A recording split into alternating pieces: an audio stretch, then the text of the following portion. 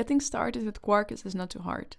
We'll start bootstrapping the project so we have a bunch of default configurations out of the box.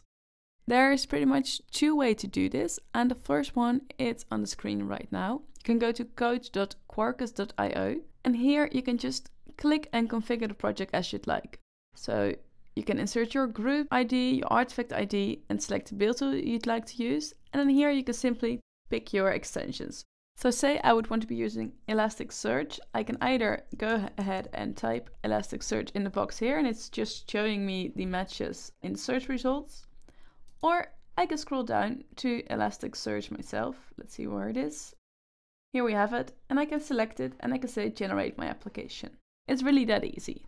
But there's a bunch of options here and it might be a bit too much for now. So I'd rather show you how to do it using the terminal and running a bunch of commands to get the Hello World application we want to make going. Navigate to the folder where you'd like to build your project in. I'm in my development folder, which is fine. And here I'm going to type this Maven command, and I'm going to say, grab the Quarkus Maven plugin.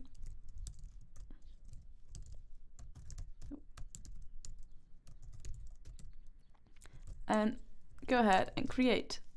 I would also like to set the group ID, the artifact ID, and the class name. So here I go. The project group ID.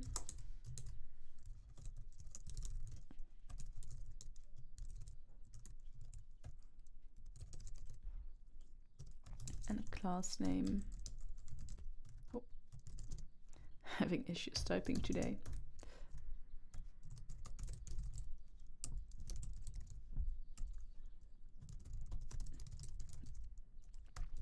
And I'm going to set the path of my first endpoint.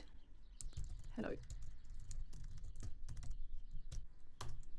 There we go. And that's it. You've now made your first Quarkus project.